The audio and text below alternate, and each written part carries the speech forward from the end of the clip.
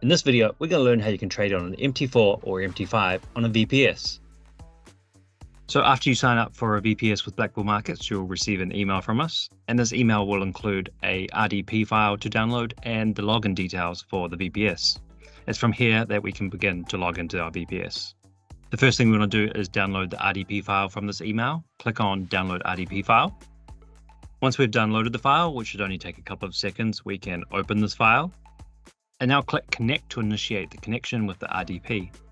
At this screen, we'll use the login details from the email that we were sent earlier, which includes a username and an initial password.